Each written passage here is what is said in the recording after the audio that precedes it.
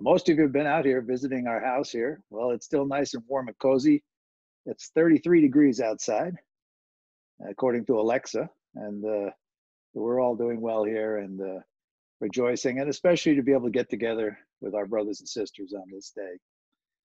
I would like to share something from that song we sang earlier about as the deer. I want to take that particular Psalm 42. If you have a Bible, if you'll turn there, just want to talk about this wonderful Psalm and some of the things that we might glean from it today. Psalm 42 is written to the chief musician. And in my Bible, being capitalized, I assume that means written to God himself, a maskil of the sons of Korah. As the hart panteth after the water brooks, so panteth my soul after thee, O God. My soul thirsts for God, for the living God. When shall I come and appear before God? My tears have been my meat day and night, while they continually say unto me, where is thy God? These things I remember, and pour out my soul within me. How I went with the throng, and led them to the house of God, with a voice of joy and praise, a multitude keeping holy day. Why art thou cast down, O my soul? Why art thou disquieted within me? Hope thou in God, for I shall yet praise him for the health of his countenance. O my God, my soul is cast down within me. Therefore do I remember thee from beyond the Jordan, from Hermon's heights to Mizar's hill. Deep calleth unto deep at the noise of thy water brooks. All thy waves and thy billows are gone over me. Yet the Lord will command his loving kindness in the daytime, and the night his song shall be with me, even a prayer unto the God of my life. I will say unto God my rock, why hast thou forgotten me? Why go I mourning because of the oppression of the enemy? As with a sword in my bones, mine adversaries reproach me, while they continually say unto me, where is thy God? Why art thou cast down, O my soul, and why art thou disquieted within me? Hope thou in God, for I shall yet praise him, who is the health of my countenance and my God. Dear Lord, there are times when we have to come directly to you, and in such an hour we find you're instructing us by a spirit deep within. Do teach us, Lord, of larger things in these days in which we live. We thank you that we could be joined together in such a wonderful and miraculous way. Now help us to understand some of the wisdom that is found in this precious song. We pray in the name of Jesus Christ the Lord. Amen. So it turns out it was a Roman poet named Sextus who first came up with the famous line, separation makes the heart grow fonder. And we all know that this is expressed here in this psalm in verse 4, where it says, these things I remember and pour out my soul within me, how I went with the throng and led them to the house of God, with the voice of joy and praise, a multitude keeping holy day. Boy, how the songwriter was missing those days in the house of God. Separation does indeed make the heart grow fonder, doesn't it? Julie and I just got back from Costa Rica, and we were missing our sons and their daughters, some in North Carolina, some in New York, but we got together in Costa Rica. It took us about 3 days to remember why getting together sometimes could be a bit tricky. But until that time, boy, we were looking forward to getting together. And anyway, when we flopped down finally on the seat of the plane heading home, we said, man, that was a good time, wasn't it? Indeed it was.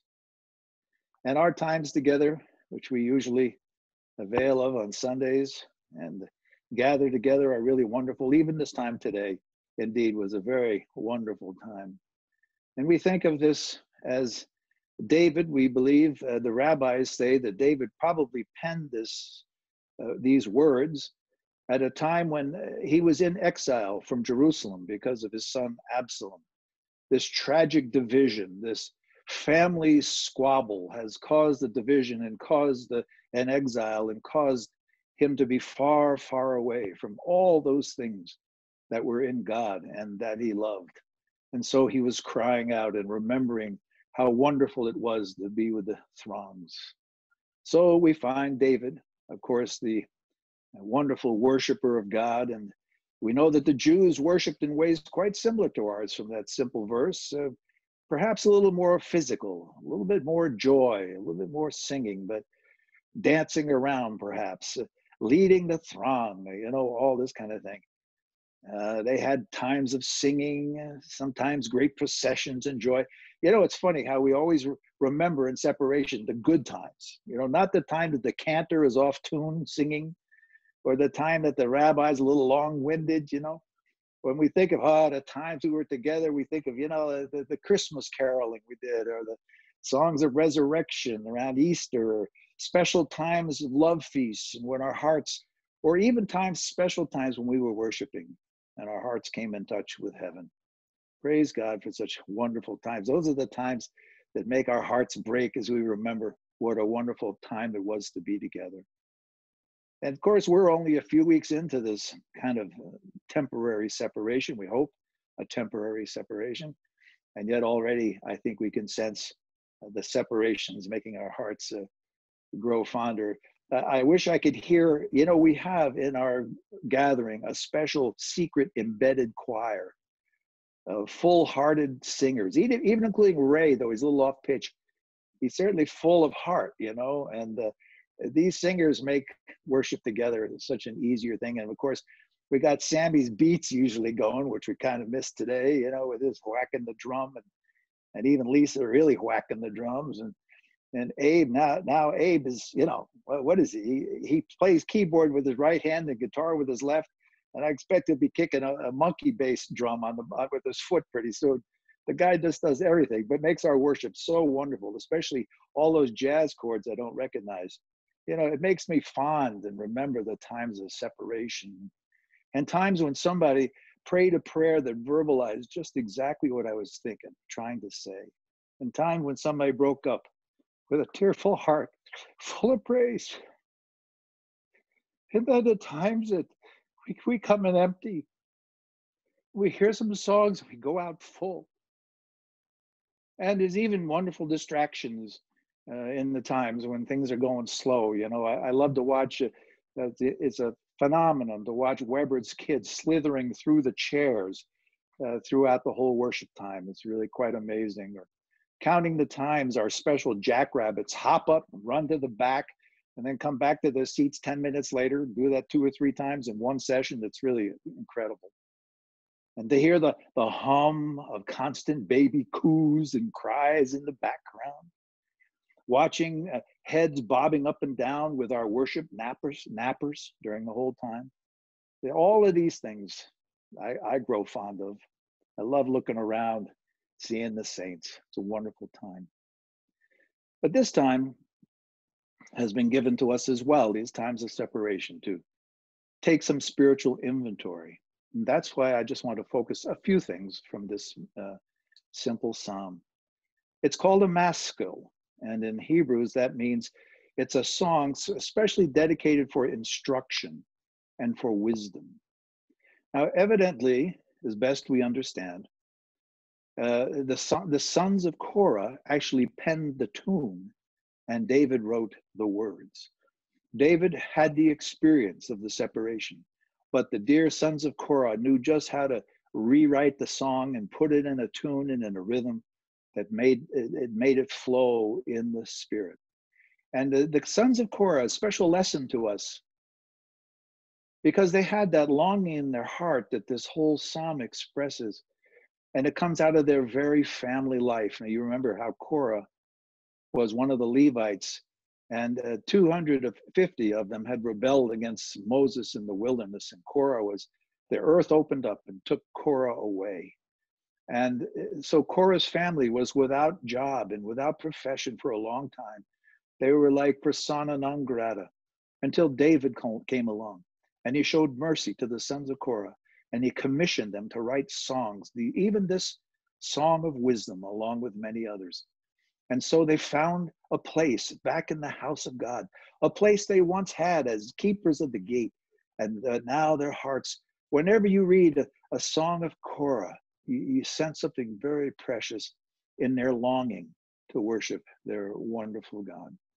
But this psalm is more than just a psalm, more than just a complaint or a psalm of yearning. It is indeed a song with a lesson in it. And for us, at least I want to just point out one major lesson, and it's this.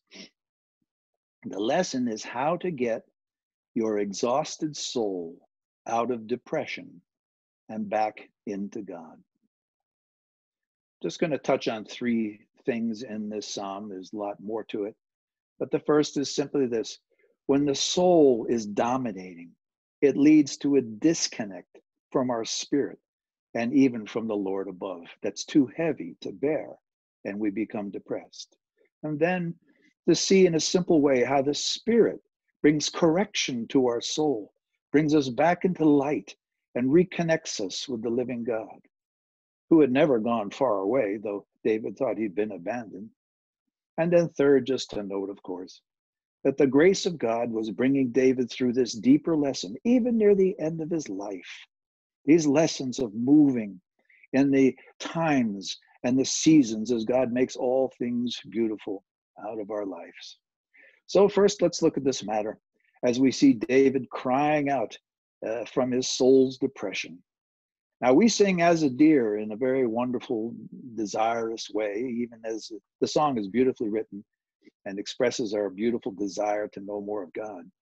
But actually, if you'll take a look honestly at the song, you'll see that this is written not by one abiding in a love which is drawing him further, but of one exhausted, whose soul has been worn down to the place where he's lost hold of God. He doesn't know where he is. He doesn't know where to find him. This is a psalm of desperation. Now, this just brings us to a very important point for us to realize. It's this. We are fearfully and wonderfully made. Spirit, soul, and body, wrapped in a trinity. And our soul and self, a complex trinity of thoughts, emotions, and will, which are brought back to health at our salvation.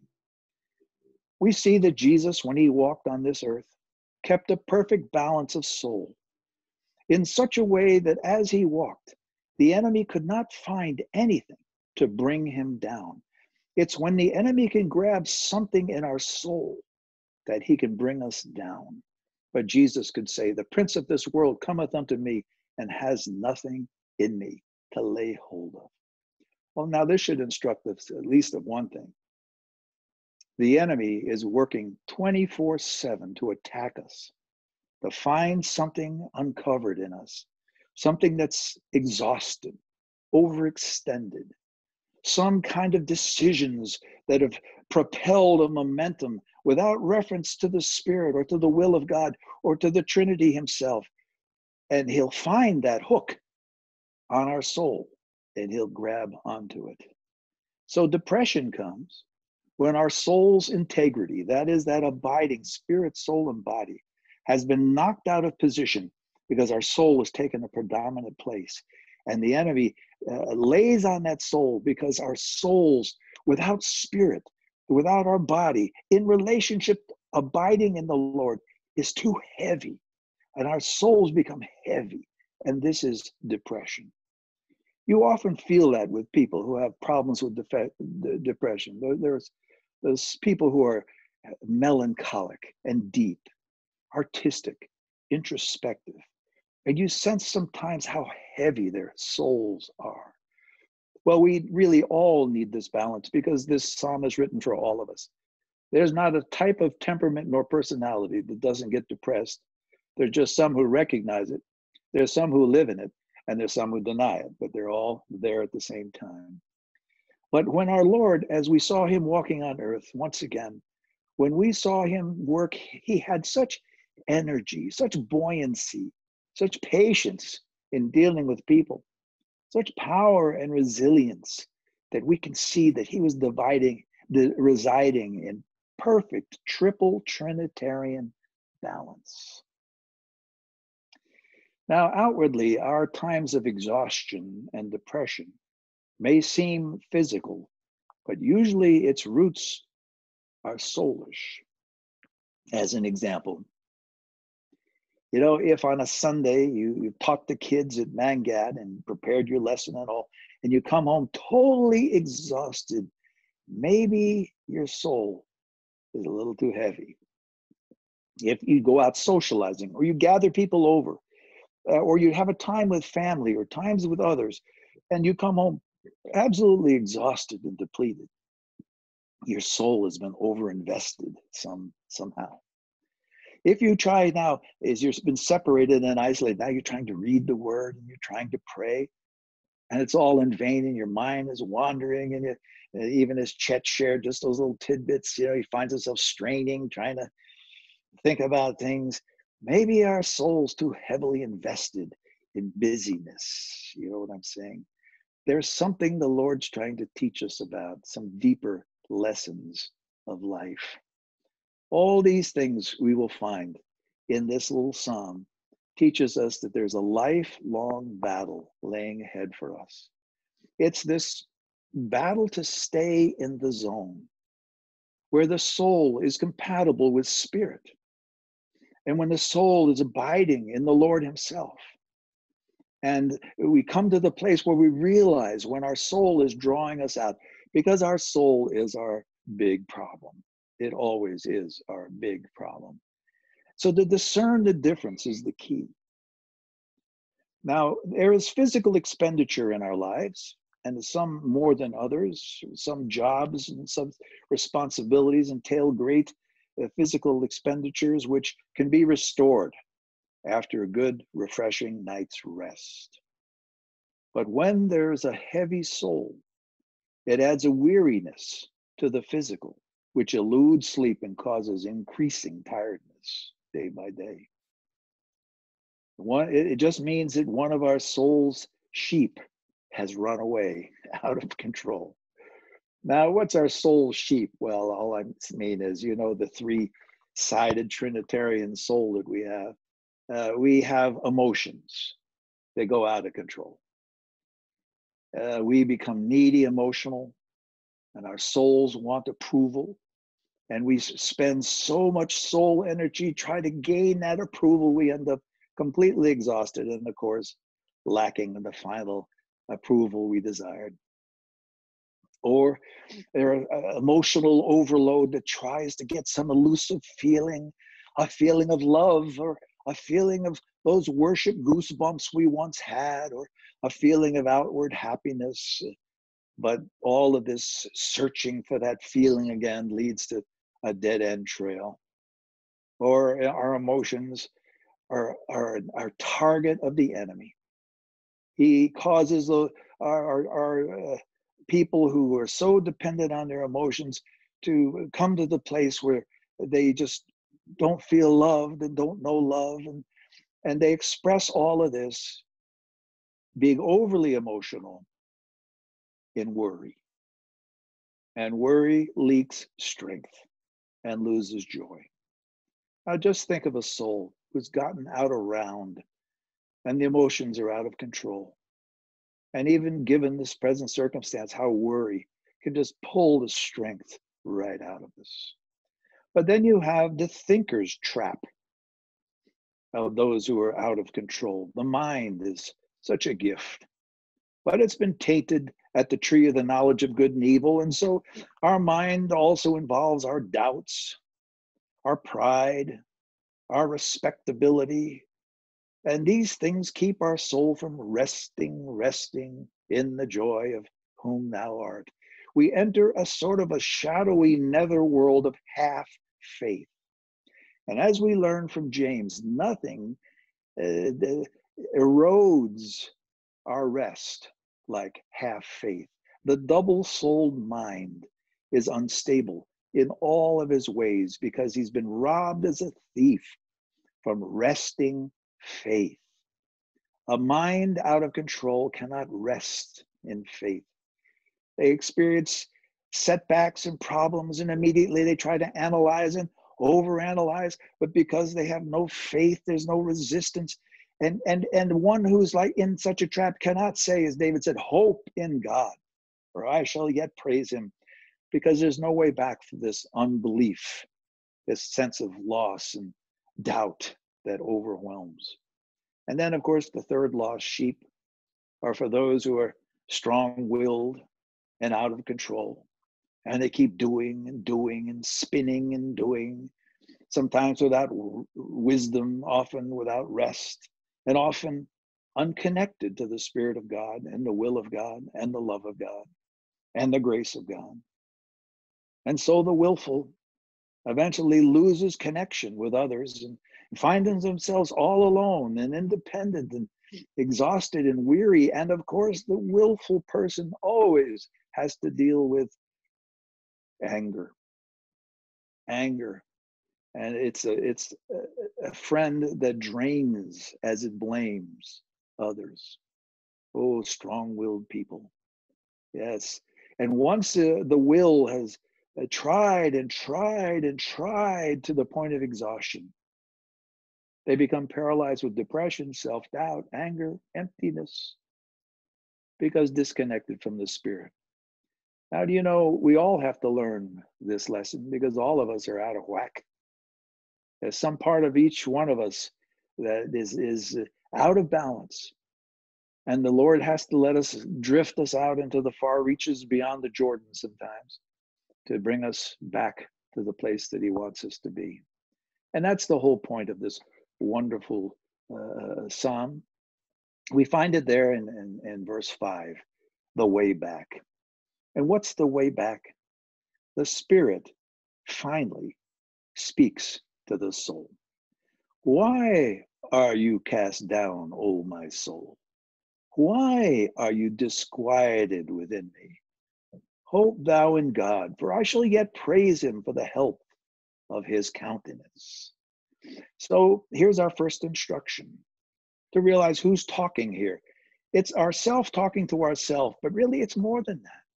It's the Spirit, led by the Holy Spirit within, that's finally been given a voice, and our soul is exhausted and depressed and finally willing to listen. So the Spirit within has been waiting for such a time. And David is so wonderful in his Psalms because he provides us honesty in every range of emotions.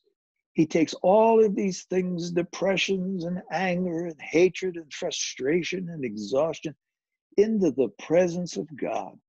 And here, why art thou cast down? Hope in God. He's bringing these things into the presence. You know, David shows us that we're just humans. We're going to mull over things. We're going to worry about things. We're going to be angry about things. We're going to try to get out of our own problems, doing and doing. But the wonderful thing about David is his final recourse is he always comes back to his life in the presence of God. He was, after all, an artistic man, a melancholic man.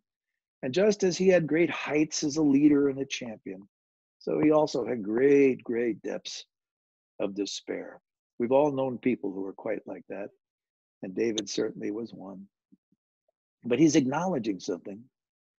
He's acknowledging that his thirst is really his deep love for God. You know, a lot of times our parched longings and desperations really are born of something wonderful. The Lord has done something with us, but we have lost the way back to realizing that we're thirsting after God. And David got to the place, he got so dry, he kind of panicked. He said, well, where are you, God? As if God had moved, as if God had left him and said, I'm going somewhere. Well, where are you, God? I can't find you anymore. And he looked around. And when he looked around, all he could remember were the good times that he had. And and then he looked around and he saw the bad times that were around. And he looked around and he saw the naysayers say, yeah, where is your God? And he looked around everywhere, but within, where the Spirit of God was waiting, was speaking.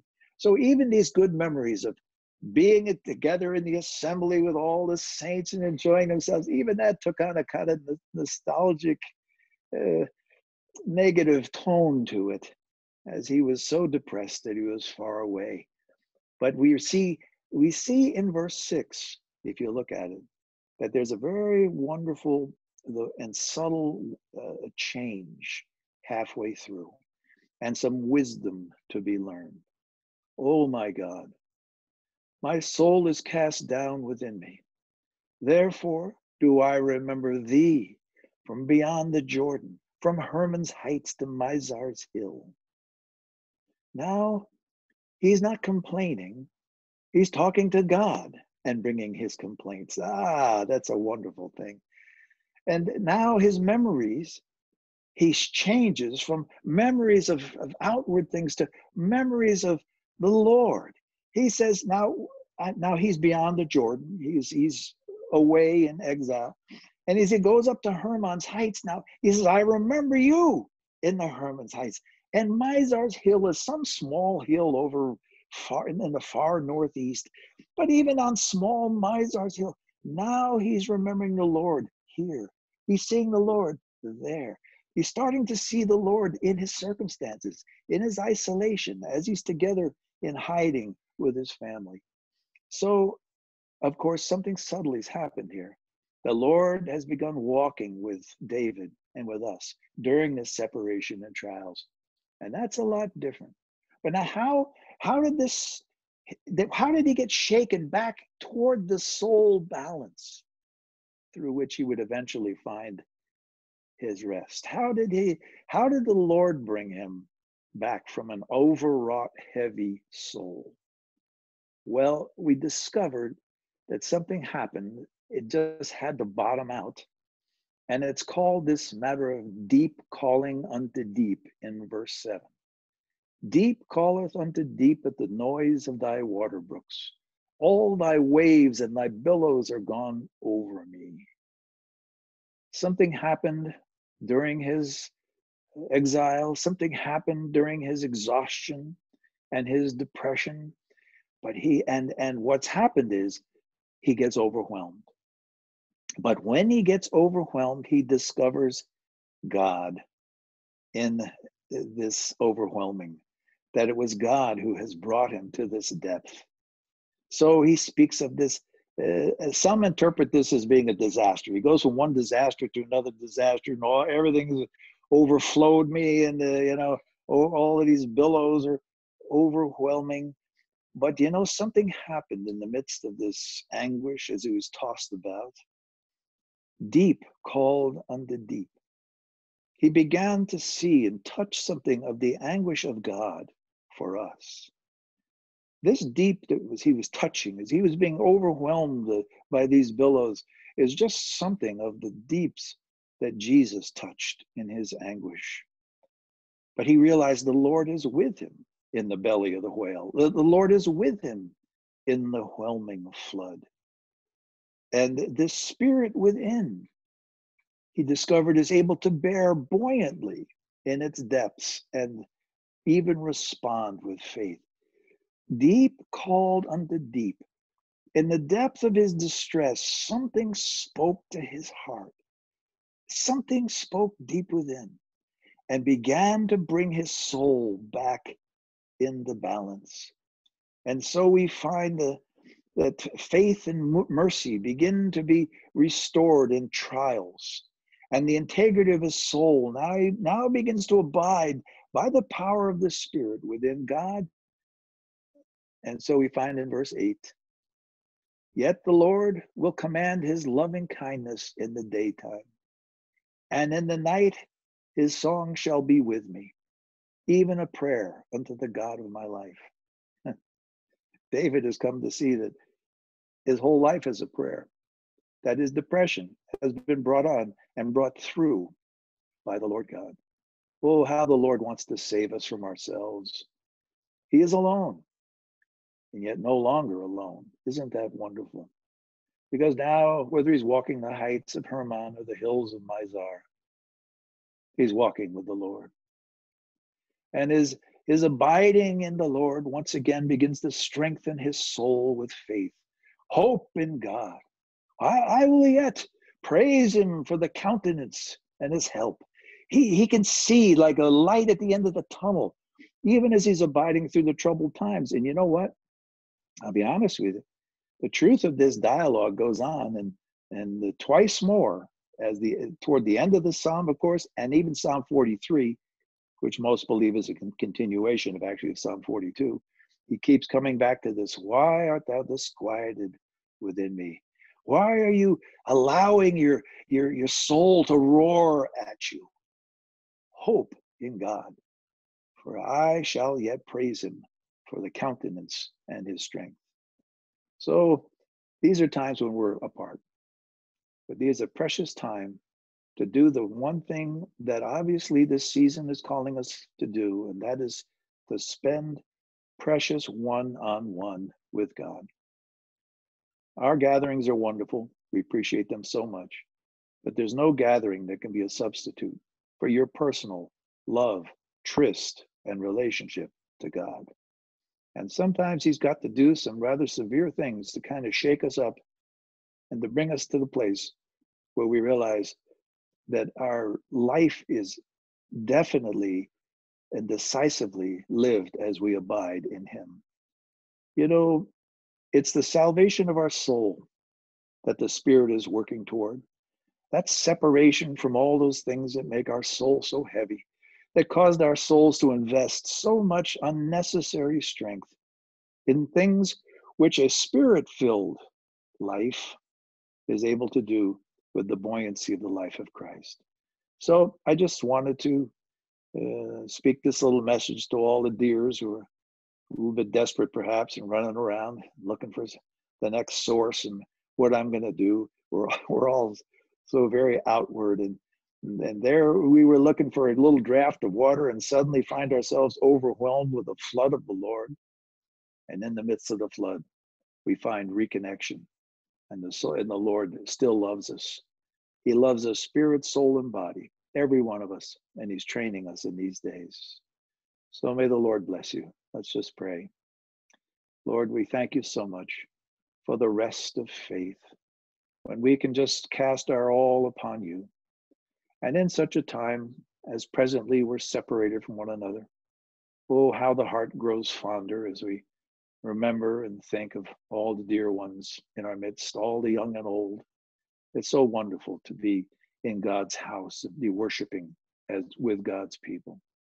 But Lord, now this must be a season where you want us to find you one-on-one, more deeply, and not so dependent upon perhaps the faith and the instruction of others, and the prayers of others, and the worship of others, but somehow find our own priesthood as we're found out in the fields, far away from the assembly of God.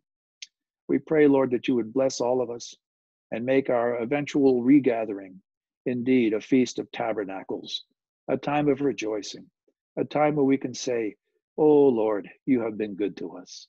So teach us from those deeper drafts of water, the things we need to learn until this joyful time when we will be able to meet again together. We pray and we thank you in Jesus' precious name. Amen.